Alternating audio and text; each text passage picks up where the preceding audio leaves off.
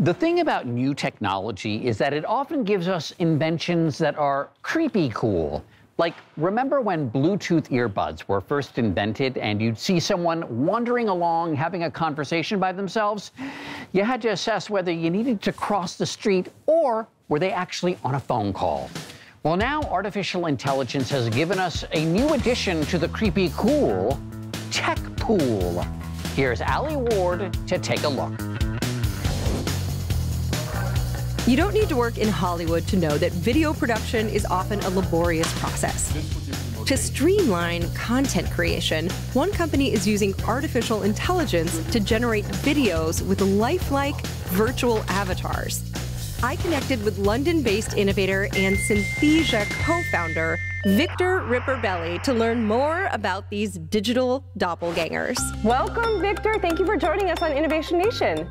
Thank you so much. I'm really glad to be here. What inspired you to create Synthesia? I think creating an AI avatar, which really is a digital human, is not a new idea. People have been trying to do this for many, many decades, right? As old as the film medium is, people have been trying to create digital humans.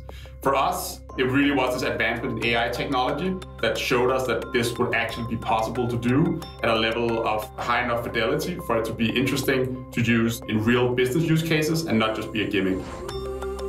To create a video, you can either select one of Synthesia's 85+ pre-existing avatars, or you can make a digital twin of yourself. Creating an AI avatar is extremely simple. Film yourself for 3 to 4 minutes.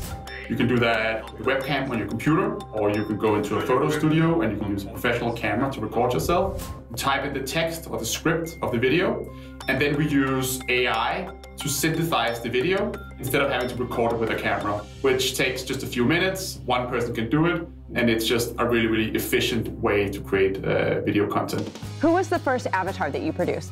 Actually, I think the first AI avatar was of myself. Hello, I am Victor Riparbelli. When we created the first AI avatar, we were a very small team. We needed someone to try this out on, right? And who would be more obvious than myself?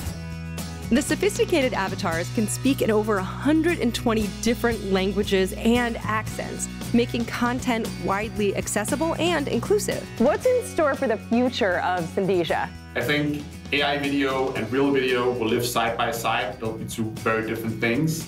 Just because we invented drum machines or synthesizers, for example, in the music industry, it doesn't mean that no one plays a guitar or piano. I think over the next years, we'll really see how AI video develops into its own media format, and that will live side by side with real film and real video as we know it today.